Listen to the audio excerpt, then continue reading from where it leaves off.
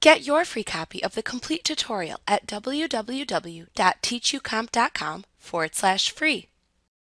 If entering a partial customer payment, begin by selecting Customers, Receive Payments from the menu bar to open the Receive Payments window. Then select the name of the customer or customer job from the Received From drop-down. Enter the partial payment date, amount, and payment method at the top of this window, just as when accepting a full payment. Unpaid invoices will then appear at the bottom of the window.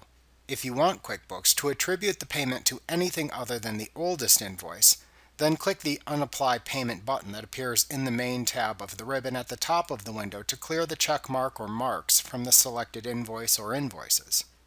In the listing of unpaid invoices, you can click into the white rightmost column and change the amount applied to the desired invoice by typing the partial payment amount.